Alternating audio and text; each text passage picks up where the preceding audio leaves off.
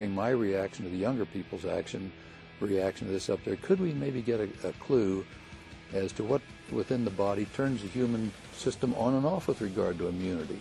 Hopefully we can find ways maybe to make it possible for younger astronauts to go on longer missions without having some of the problems they have, and at the same time cut out some of the frailties of old age for people here on Earth.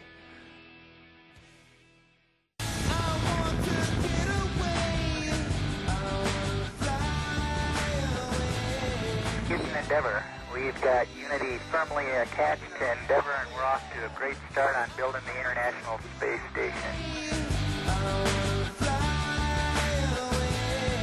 Houston Endeavour, we have capture of Zarya. Physical separation, executing SEP burn.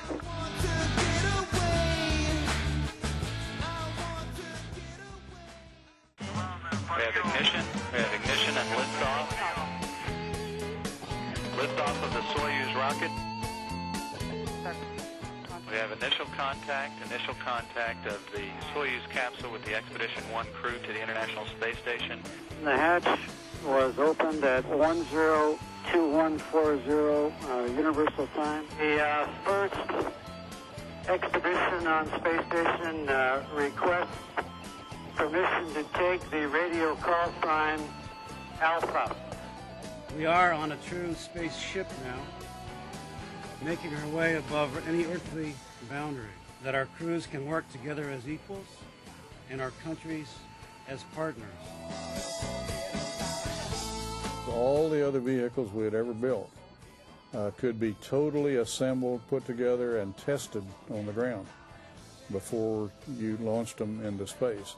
The space station is so large, you know, it's 360 feet wide, 280 feet long, 120 feet thick or something like that. It weighs 1 million pounds, and it takes 46 or 47 assembly flights just to take up all the pieces. So every time you brought up a new piece, you had a different spacecraft that had a different set of requirements, and basically a new spacecraft. And at each stage, it has to operate completely successfully for an extended period of time. Even as the International Space Station was being assembled in orbit, Spirit and Opportunity would soon rove the Martian landscape. But early in this new millennium, we would endure a tragic reminder of the dangers of space travel.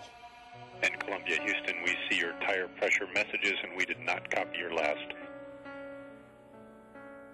Roger. At 9 o'clock this morning, Mission Control in Houston lost contact with our space shuttle Columbia.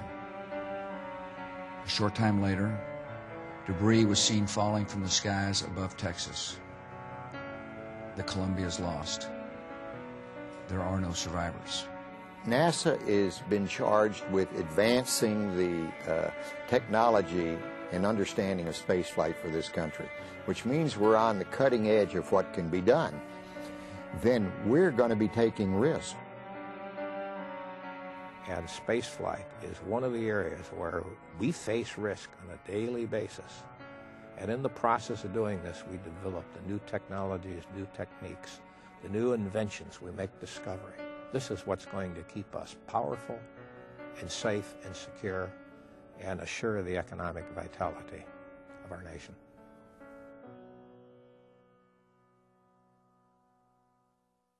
One, two, three. We actually put our many years of hypersonic research here at Langley into work, into a vehicle that actually flew with the HyperX program, which was indeed an exciting program. This was put on a Pegasus booster, taken up to test point, and then released. 3, 2, 1, launch. Sequencer reset. At that point, the X-43 would ignite. We had two vehicles, Mach 7, and then we had a Mach 10 vehicle. We broke our own record. The Mach 7 was the first record breaker, and then we broke our own record with the Mach 10 as far as speed.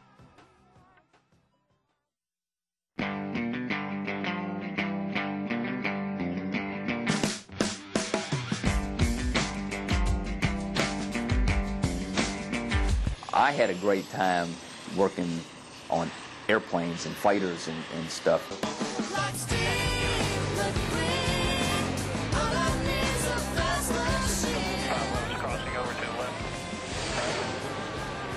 The agency not only built and flew some very cool things, we also had a lot of research that then got onto other airplanes. We did a lot of work that ultimately led to things that are on the F-22 and F-117 and maybe on the Joint Strike Fighter. We don't build 747s and we don't build F-22s, but we certainly did things that help the companies that do build those kind of flight vehicles make their airplanes better. It was a good maneuver. 3, 2, main engine start, 0, and liftoff of the Delta rocket with Opportunity, a chance to explore and unlock the secrets of our neighboring planet. The reason we send unmanned spacecraft is to pave the way for humans. The reason we've got Spirit and Opportunity on Mars is to tell us a little bit about what it's going to be like, the things we're going to encounter when we get there. Because it's man's intellect, it's man's intelligence that you can never recreate this computer. We intentionally made them so human. We gave them 20/20 vision. We gave them the ability to move around in an environment. We gave them an arm so that they could reach out and touch things. And then we used them to do exactly what we would do if we were there. One thing that NASA gives us is a very different perspective on the whole universe, including our own world's place in it. When we look at other worlds and we look through the eyes of a robot at a frozen desert, we appreciate our own world so much more because we see what it could be like. When they die, it will be sad, but they will have led such long and productive lives and will have died honorable deaths that I'll be at peace with it because of what they've done. These are machines, after all. But you feel an emotional attachment. We've put so much of ourselves into these things that when we lose them, we'll lose a part of ourselves. It'll be hard. I'll really miss them.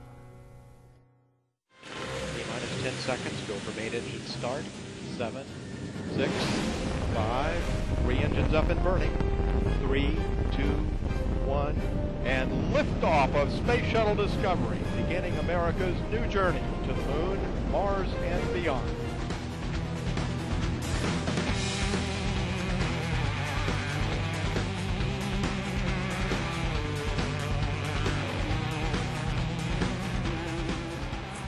When you approached the space station, it actually felt like it was enveloping you as you got close to it because the size of it was so immense. You could hardly take it in all the windows or your peripheral vision. And it seemed like you were flying into a canyon, like in Star Wars almost, and it totally surrounded you. But it's a wonderful feeling to see the space station coming up, and it's being framed by the Earth below. Very beautiful views, trying to distract you from your task of flying the space shuttle. When you arrive on the International Space Station, you know, there's a little bit of a shock factor. It was very odd when they closed the hatch and we weren't on that shuttle. We saw them flying away and it was like, wow, we're really here.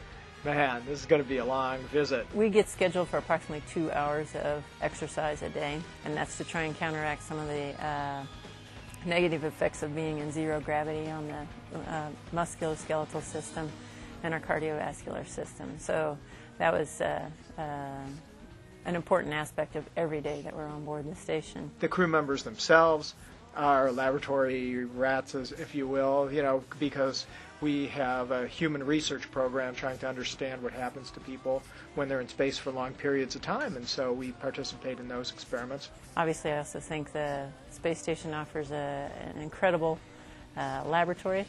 We've added additional laboratory modules during Expedition 16 and with the most recent addition on the last shuttle flight.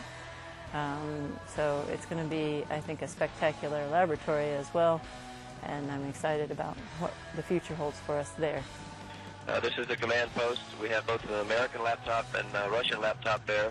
Probably the biggest legacy of the International Space Station, I think, will be the International